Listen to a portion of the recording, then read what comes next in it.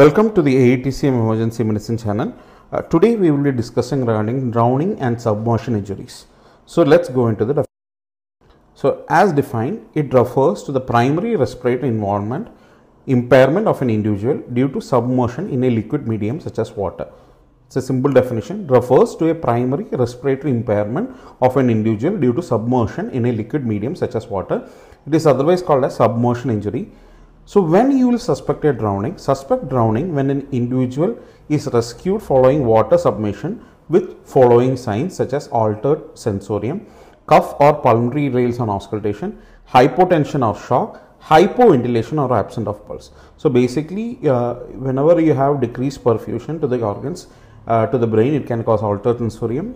When the excess fluid get accumulated inside the lung, you will have pulmonary rales and auscultation, which is in turn due to the pulmonary edema, hypotension or shock, hypoventilation or absent pulse. So this will be the spectrum by which the patient can present to you. So we will suspect when drowning when you see following signs. Now there are a lot of synonyms that has been used previously, and ILCOR, that is the International Licensing for Circulation Guidelines, suggests drowning to be used in place of previously used terms including dry and wet drowning, active and passive drowning, silent drowning and secondary drowning. So there was a lot of terminology that has been previously used, but ILCOR has made it mandatory that this synonyms should not be used and only the term drowning should be used, and terms such as near drowning, dry or wet drowning, active and passive drowning, secondary and delayed onset of respiratory distress should not be used. So this is the definition, and you should be using the terminology drowning or maybe a submersion injury. Now, as you know, the adult chain of survival for the cardiac arrest for the in-hospital and pre-hospital. Similarly, we have got a drowning chain of survival which is been represented here. You can see prevention of drowning, that is the most important priority. Like when you see cardiac arrest, you have to prevent the cardiac arrest for an in-hospital scenario. You would have a meeting, you post-resuscitation meeting, everything like that. So first most important thing is to prevention of drowning, that is the first thing, and recognize distress. Somebody is in distress and ask someone to call for help. If somebody is around, you have to call for help. And provide flotation, that is the next thing. So whenever there is a high chance, maybe a swimming pool, maybe a beach, so all these equipments, the preventive equipment should be made available to prevent submersion injury. And as soon as the patient is drowning or he has gone into submersion, removal from water is the first priority that you have to immediately rescue him, but make sure that you yourself are safe. You know swimming and you are an expert enough to do that, then only go ahead and do. Otherwise the expert personnel should do, and provide care as needed and seek medical attention. So this is a simple chain of survival for drowning. So you have the prevent drowning, be safe in and around water, recognize distress, ask someone to call for help, provide flotation to prevent submersion, remove from water only if safe to do so, and provide care as needed and seek medical attention. So that is the drowning chain of survival. Now, what are the likely risk factors for drowning? There are a lot of likely risk factors for drowning. The most important ones are males, age less than 40 years, low socioeconomic status, poor education status, living in rural areas, epilepsy, it is associated with around 15 to 19 times risk, substance abuse, trauma, exacerbation of existing cardiac diseases, syncope, attempted deliberate self-harm, exposure to water, leaving kids unattended near water. So as we told previously, the most important part is the prevention. So you see the vulnerable group population like children, they are more prone to develop the submersion injury when they are kept unattended near water for a long time. So that should be avoided. So these are the likely. Now there are certain associated conditions following drowning which the patient can have. The most important one is the primary one is the hypothermia. You can have primary as well as secondary hypothermia. What is primary hypothermia following drowning? It occurs rapidly due to submersion into icy water less than 5 degrees Celsius. Secondary, it is due to subsequent heat loss through evaporation during resuscitation attempt. So this is primary hypothermia and secondary hypothermia, and there can be associated trauma, and we have said seizures, which has got a high risk factor for drowning. Now let's see what are the causes and what exactly happened during drowning. Submersion in a liquid medium resulting in a liquid bar air interface at victim's airway that prevents breathing. So that is the primary culprit. So there is an interface where the liquid will go and interfere with the water, interfere with the air, and as a result the victim stops breathing or it interferes the breathing, and there can be associated seizures. And there are certain conditions that may cause loss of consciousness that may precede before drowning. For example, the patient had an LOC and he had a drowning later after that. So example, the most important one can be an hyperventilation syndrome. Suddenly due to panic, the patient is hyperventilated and he had lost consciousness and he had a drowning, or concussion injury, stroke, cardiac arrhythmias and major trauma. So these are the conditions that may cause LOC that may precede before drowning. Now coming to the pathogenesis as such. So what happens? After submersion, victim holds breath for less than 1 minute before developing laryngoscopism. So that is the first step that will happen. Victim holds breath for less than a minute before developing laryngospasm. Further, victim then frequently swallows larger quantity of water. That is the next step that is going to happen. And continued breath holding and laryngospasm result in development of hypoxia, hypercapnia and acidosis. So that is a major culprit. You understand that continuous breath holding and laryngospasm will start developing, resulting in development of hypoxia, hypercapnia and acidosis. And when reflux abates, the aspiration of water will happen into the lungs, and amount of aspirated water decides the degree of hypoxemia. So let's see what happened. Once again, after submersion, victim holds breath for less than 1 minute before developing laryngospasm. Then victim frequently swallows larger quantity of water, and continue breath holding and laryngospasm result in development of hypoxia, hypercapnia and acidosis. And when refluxes are abolished, aspiration of water into the lungs occurs, and then amount of water aspirated decides the degrees of hypoxemia. Now, what are the other lung injuries? One lung injury what we have described is the basic problem with the ventilation perfusion mismatch. Let's see what are the other. And as I told, the amount of water aspirate decides hypoxemia, surfaction dysfunction or washout of complete surfactant, alveolar collapse can occur.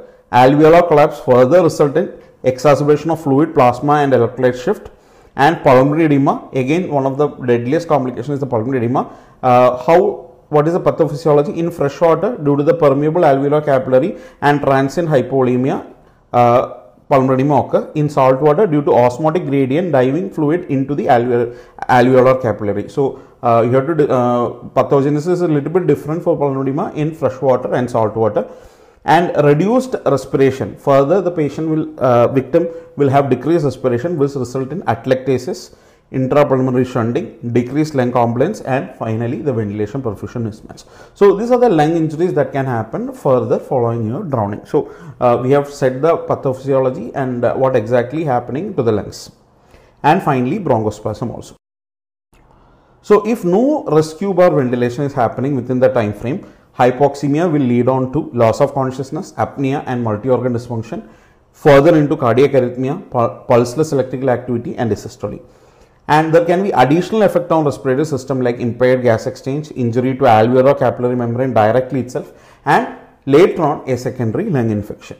Now effect to the CNS, basically it causes cerebral hypoxia, and there can be raised intracranial pressure also resulting cerebral edema also, which we will discuss and how to manage that also. And hematological, there can be hemolysis. Hemolysis occur due to profound hypoxia. So you have to understand that vast majority of drowning victim, more than 98%, reported to aspirate water. So lack of water in lungs on autopsy suggests other cause of death. So when you have somebody as a forensic expert is evaluating and he says that there is no water inside the lungs, you have to consider some foul play, or maybe he would have died before drowning. The cause of death is not due to drowning.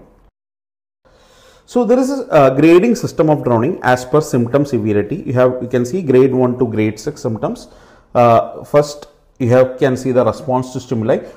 From grade 1 to grade 4 there will be response to stimuli, and in physical assessment, grade 1 normal pulmonary auscultation with cough, grade 2 abnormal pulmonary auscultation with rales in some lung fields, 3 abnormal pulmonary auscultation with rales in all lung fields with normal blood pressure, grade 4 abnormal pulmonary auscultation with rales in all lung fields, that is pulmonary edema with hypotension or shock. It is just similar to our Phillips classification that we use for the pulmonary edema in acute coronary syndrome. And grade 5 is pulse present after auscultation or rescue breath, 6 pulse absent even after rescue breath, submersion time less than 1 hour without obvious physical evidence of death. That is obvious physical outcome that what we expect is that there is no rigor mortis, livor mortis, or there is no decomposition. That means if the submersion time is less than 1 hour, because of the hypothermia, the chance of developing rigor mortis is less. So if even at all, if it is resuscitated within less than 1 hour, you can try resuscitation. So that is the idea behind it. So that is the grading of drowning as per symptom severity. Now coming to the management aspect, which is the most important. As you know, any emergency, how will you tackle? That is the stabilization of ABCD. But here the priority is stabilizing the airway, breathing. That is the priority, because the primary reason that is happening in drowning is due to your problem with your airway and breathing, specifically to breathing also. So let's see what all things needed to be done. Assess for response to verbal and tactile stimuli. If no response, assess for adequation, ventilation and pulse. Remember your BLS algorithm that applies good here also. So the same BLS algorithm you should be remembering. If response, auscultate for rails. Consider all the rescued victim as a trauma victim, because we doesn't know how maybe he had an RTA and he was thrown out of the vehicle, or maybe a suicide attempt. We exactly doesn't know. So consider them as a trauma victim, and you need to keep in mind regarding the cervical spine injury. We will discuss how to do the cervical immobilization in the later part of the video. And clearing airway and maintaining patency in airway, that is the most important. You have to maintain an airway and patency of the airway and clearing of the airway. And in breathing, respiratory rate, saturation, look for pulmonary rails and role of advanced airway and definitive airway. If at all, back mask ventilation, continue your positive back mask ventilation, circulation, heart rate, BP, and look for arrhythmias. That is very important in a patient, especially hypothermia. The patient will be having prone to develop various sort of arrhythmias. Then GCS less than 13, that is again one of the indication for a definitive airway. And in children, look for the AVPU score, and in all patients, look for the pupillary asymmetry and look for any evidence of head injury. And most importantly, prevention of hypothermia and early rewarming is the key, and core body assessment ideally by the esophageal probe or epitympanic sensor. So that is the recommendation. So possible core body temperature should be measured by the help of a esophageal probe or a epitympanic sensor.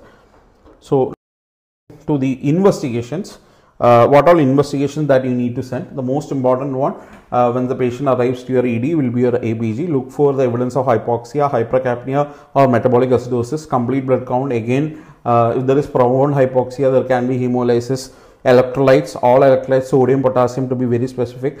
Chest X-ray, look for the evidence of pulmonary edema. ECG, you can look for the hypothermic changes, that is the J point elevation, Osborn wave, and look for arrhythmias, bradycardia, premature ventricular contractions, ventricular fibrillation, prolonged PR bar QTC bar QRS complex. So these all things can happen in your ECG. And CT brain is warranted if you suspected a head injury following drowning, and definitely the role of your point of care ultrasound to assess your LV function as well as the fluid status of the patient, and maybe an early picking up of your pulmonary edema with your ultrasound probe. And also a tox screen is warranted, because whether the patient was under any influence of alcohol or not, we are not very sure. So tox screen, or maybe he might be on some anti-epileptics, whether he has overdosed or maybe subtherapeutic dose. So you may need to send the drug levels also, RFT, creatine kinase and cardiac biomarkers. And later on, you need to think in terms of bacterial culture, especially tracheal and blood, and EEG later, maybe to look for the evidence of hypoxia if there is cerebral hypoxia. So these are the nutshell investigations that you need to send from the ED. And this is the classical ECG representation showing you the Osborn wave. You can see the J point elevation and how the J point is elevated and changed as the J point elevation, which is seen in which is called as Osborn wave, which is seen in hypothermia. Now coming to the priorities in management. What are the priorities? Recovery and stabilization of adequate ventilation, oxygenation and perfusion. So that is the key here. And recover victim from water and begin immediate resuscitation. So to try to recover the victim as early as possible and begin immediate resuscitation. Maintain patient in vertical position during water recovery and supine position on land. Spinal immobilization, again spinal immobilization should be considered when you know exactly the mechanism of injury. As I told, it is following an road traffic accident, so there is a high chance of cervical spine injury, but do not delay recovery from water, and spinal immobilization may not be indicated if mechanism of injury but history is very clear. So you already know that what has happened exactly. Maybe by knowing the mechanism and by the history, you should not delay the recovery from water for spinal immobilization. So consider resuscitation effort even if patient submerged for a longer period if hypothermia is present. So role of prolonged CPR, that is one area. So as I previously mentioned, if it is less than 1 hour and there is no evidence of rigor or livor mortis, you can consider your prolonged. Now coming to CPR. So when we talk regarding cardiopulmonary resuscitation, as per the 2000 and whatever the changes has happened, the CAB of CPR, but here it is the ABC because the primary cause is to your airway and breathing. So traditional approach of airway, breathing, circulation approach should be used here, and start ventilation rather than circulation, airway, breathing. So that is one change where we will use ABC. And back mask for respiratory distress or respiratory arrest and continue CPR. Then who was submerged for 60 minutes and lack obvious physical evidence of death. As I previously mentioned, no rigor, body decomposition, livor mortis, you continue your CPR. Compression ratio again 30:2, 15:2 in case of a pediatric when you have more than one rescuer. No abdominal thrust or Heimlich maneuver, which should not be done at all, which is wrongly practiced.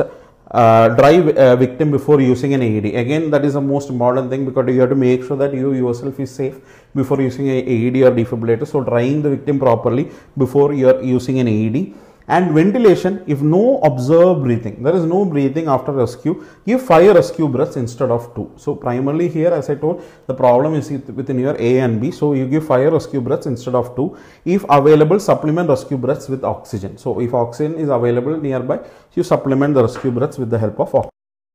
Now coming to ventilation again, there are these are all ILCOR guidelines and BMJ position paper what I am discussing. So there are certain changes regarding ventilation, so we have to be careful when you are going through this video. So if victim is in shallow water, start rescue breathing if safety of rescuer is not compromised. So in the chain of survival itself we have told, if victim in deep water, the victim is in a deep water, open airway, and if no spontaneous breathing, start in water rescue in breathing. That should be done only with the trained hands. So a normal EMT might not be trained in this, or a normal rescuer may not be trained. So who has specialized training, who has got that aids only will be able to do so, and give 10 to 15 breaths over 1 minute. And if victim is less than 5 minutes from land, so the drowning has happened and the victim is just 5 minutes away from land, continue rescue breathing while towing also. And if victim more than 5 minutes from land, give further rescue breaths for 1 minute and then transport to land as quickly as possible. So if the distance from rescuing will take more than 5 minutes, you give 1 minute continuously breath and then transport to land as quickly as possible. And recovery position suction should be done if stomach contents start regurgitation. So that is the to prevent further aspiration. Already there is a high chance that while doing compression or while rescuing also the patient can regurgitate and it can further aspirate. So that should be prevented. So coming to the most important part, as I told, is the airway and breathing management.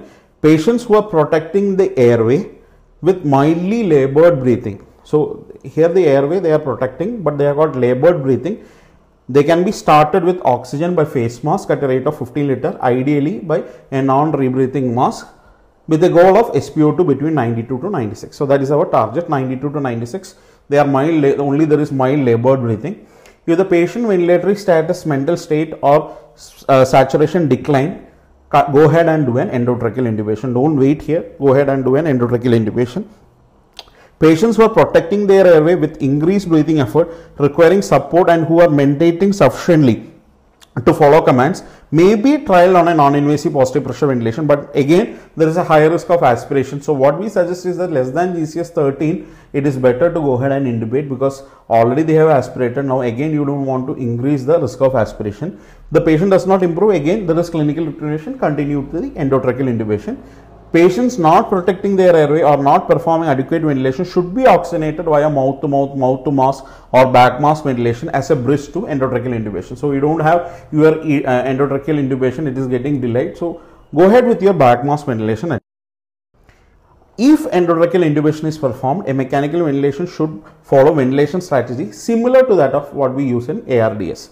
So low tidal volume, high PEEP. So we will discuss that. If ETA equipment is not available, you don't have any endotracheal tube with you, or airway assessment suggests that ET is likely to be difficult, a supraglottic airway devices can be tried. So extraglottic devices can be tried, but if the supraglottic device does not result in sufficient ventilation, remove the device and continue with your bag mask ventilation. So what holds the important thing, if you have an ETI, endotracheal intubation, go ahead, otherwise go ahead with your positive pressure bag mask ventilation. So that is equally good. If advanced care facility is very nearby and bag mask ventilations are adequate to maintain an SpO2 of more than 95%, it can be continued as a bridge to ETI at the advanced care center. So till the center, you reaching the center, you can continue with the bag mask ventilation. So the key message is that those who are not protecting the airway, go ahead and intubate as early as possible. If you are able to do that, well and good. If you don't have that equipment, you can try an extraglottic device, but bag mask ventilation is equally effective. So during transportation and in ER, because why I am saying during transportation and ER is that during transportation also you need to continue the resuscitation. Once the patient reaches the ER also, the management is almost the same. Monitor vitals. Most important, oxygen target of 94 to 98%. Ensure optimal oxygenation before endotracheal intubation.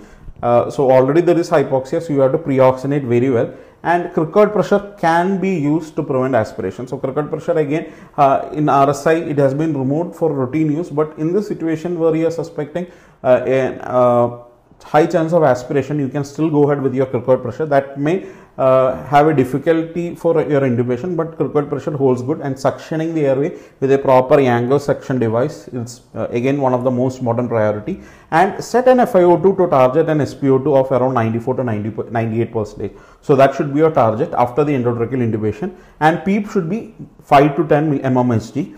Titrate PEEP accordingly to maintain an SpO2 or a PO2 more than 300. That is the initial setting, but later on you can decrease on your FiO2 as well as your PEEP. So what you have to remember is that lung protective ventilation similar to that of ARDS, that is a low tidal volume, high PEEP, tidal volume less than 6 ml per kg. So that will be your strategies. Then most important thing is that you have to understand what is a respiratory arrest and what is a cardiac arrest, because it will be difficult to differentiate it, because in this victim difficult to palpate the pulse. So with the ED you have a facility of an echo mission or an ultrasound, you can go to the carotids and see the CASA protocol, but in certain scenarios it will be difficult. So use an ETCO2 if it is available, continuous ECG monitoring, these all things should be done, and prevention of hypothermia again holds good while you are transporting the patient.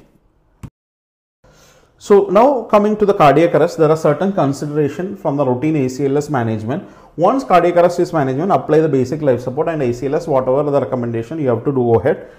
Rewarm the patient as fast as possible. If the patient is hypothermic, rewarm the patient as fast as possible. As possible, rewarming is the best antiarrhythmic and inotrope in this situation. So rewarming the patient is the priority. Look for and treat comorbidities and consider alternative diagnosis. Don't just think that it is due to hypothermia. There are other causes of cardiac arrest also, other H&Ts also you should be thinking. Anticipate a prolonged resuscitation that could require significant multi-specialty unit. You need to have a prolonged CPR, so you need to get an extra. Now coming to defibrillation and pacing, defibrillation is less effective in hypothermia. So for VF and VT, defibrillation may be tried up to 3 times, but is then not tried until the temperature reaches 30 degrees Celsius. So once it reaches above 30 degree only, you will start trying the defibrillation. Pacing is generally ineffective. Do not try it unless bradycardia persists when normothermia is reached. Sinus bradycardia may be physiological response and is not treated. Now coming to the resuscitation drugs, are often indicate ineffective and will undergo reduced metabolism. So these are withheld below 30 degrees Celsius, then given with twice the time interval between the doses until normothermia is approached or circulation is restored. So less than 30, you withhold the drugs. Above 30, maybe every you give epinephrine 1 mg every 3 to 5 minutes routinely. So here you can wait like 8 to 10 minutes, twice the time of normal. You can wait till the victim has become normothermic. So adrenaline would be given about every 8 to 10 minutes once the core temperature is above 30 degrees Celsius till normothermia is achieved. Once normothermia is achieved, the regular resuscitation protocol, that is epinephrine every 3 to 5 minutes you can continue. Now coming to the rewarming, can be passive or active, that is internal or external. In patient with perfusing rhythm, passive measure may be sufficient. Passive measure will only achieve rewarming in a patient with effective circulation. So remove wet clothing and dry the patient, cover the patient head, ensure a warm environment, cover the patient with a blanket. A forced air warming blanket like a bear hugger will be more effective in this scenario. Now coming to what are the other medications that you need to consider. Broad spectrum antibiotic, yes. Because as you know, the water can be contaminated, we exactly doesn't know. So you can start with a broad spectrum antibiotic, maybe third generation cephalosporin to start with, or an anti-pseudomonal penicillin, or a carbapenems to start with, and you can, depending upon the patient scenario, you can decrease the antibiotic, de-escalate further after your culture and sensitivity, and also consider for the anaerobic coverage and antifungal depending upon the where exactly the patient has drowned. Consider antifungal and anaerobe, that's what I have mentioned. Again, clindamycin will be the drug of choice. Treat bronchospasm with your salbutamol multi-dose inhalers or nebulizers. Surfactants replacement has got less evidence. Cerebral resuscitation again has got less evidence with barbiturates. Phenytoins for seizure as it has got less sedative effect, because you wanted to see how the patient is recovering. So phenytoin can be used as a drug of choice, but again, cardiac arrhythmia, you have to be careful when using phenytoin. Preferred fluid of choice is 0.9% saline. Don't use hypotonic saline, should be avoided. And electrolyte management, sodium, potassium, and all your electrolyte management has to be done. Now other strategy, ECMO. There are multiple studies which showing the ECMO has got, because you have got some time for resuscitation in the ED, because till the normothermia is achieved will be resuscitation. So ECMO definitely has got a role in drowning, and ICP monitoring is warranted. If you suspect a raised ICP, definitely yes, you need to have an ICP monitoring. Mannitol, role of mannitol, yes. Therapeutic hypothermia or targeted temperature management, initial 24 hours. Now the evidences are decreasing, maybe in the next ACLS guidelines we'll have a different approach, but as of now, yes, we should recommend targeted temperature management following a cardiac. Coming to the complications, death occurs basically due to the ARDS, multi-organ dysfunction, sepsis syndrome, and post-hypoxic encephalopathy. So these are the main reason why death occurs. And there can be also other complications like pulmonary edema, hypoxia, cerebral edema, raised ICP, hypothermia, sepsis, DIC, shock, myoglobinuria, and hemoglobin, etc. And we have a small conclusion, because a lot of people are preparing for NEET. So there can be forensic autopsy finding of drowning, aspiration drowning medium in length. You can get the aspirated drowning medium in length, and you can get the weeds or sand in airways. White or blood tinged froth at the mouth or nostrils can be seen. Frothy fluid in conducting airway. Large and bulky, it is not kidneys, it is lungs that completely occupy the pleural cavity. Sorry for the typo. Brick red appearance of the cut section of the lung with large quantity of edema. Paltauf hemorrhage, that is again one of the NEET question. It is basically a subpleural hemorrhage. You can see pink lungs in fresh water and bluish red in salt water drowning. What is the significance? I don't know, but this question might come for your NEET PG exam. So Paltauf hemorrhage, you can remember.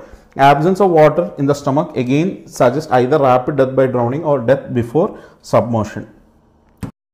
To conclude, we have a beautiful flowchart that I have taken from the BMJ position paper. So in a nutshell, the diagnosis and the management of a drowning victim can be seen from this chart. Initially, check for responsiveness of the victim response. No response, open the airway and check for breathing. If breathing, perform pulmonary auscultation. If not breathing, give 5 rescue breaths and check for carotid pulse. That is the priority.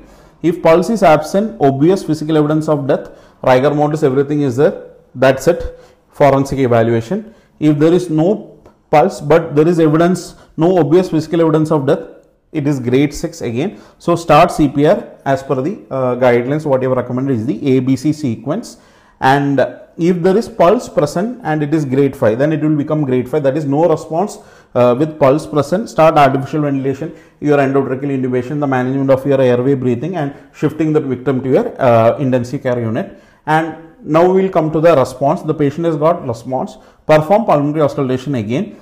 Again, it is divided into abnormal and normal. So if it is abnormal, rails in all area, again with hypotension and without hypotension. So with hypotension of shock, again the management is the airway breathing circulation. You have to give adequate fluid resuscitation, again admission into the intensive care unit, and there is normal blood pressure, stabilize your airway breathing circulation, and airway and breathing priority is here because circulation is already okay here. So A and B stabilization is the priority, and abnormal again rails in some, only in some areas. So he has got just a grade 2 drowning, so maybe just an oxygen and antibiotics and other care will be sufficient. Maybe you can keep him in the ED for some time observation, and maybe you can later on move to the ward. And you have a normal lung feels, again with cough, without cough, both is grade 1, with cough is grade 1, without cough he don't have any other major symptoms. So he can be, ideally as per the guidelines, he can be immediately asked to go home from the scene itself, but that won't happen in India, so we'll keep him under observation. So again, with cough grade 1, advanced medical attention and oxygen should not be required, so he can be asked to go home or keep under observation. So that is in a nutshell regarding the drowning management. So depending upon the victim's response, again you divide into no response and response category, and with pulse and without pulse. And to this side, depending upon the pulmonary auscultation, abnormal and normal, you have divided. So basically with this grading system, you can easily remember the management of drowning. I hope it is clear. So as I told before, I have used multiple references for this presentation from the ILCOR guidelines, from the New Zealand guidelines, from the Australian guidelines, from the BMJ position paper, and ABC of resuscitation from Willis. So these are my references, and also from Dynamed. Thank you for your patient listening.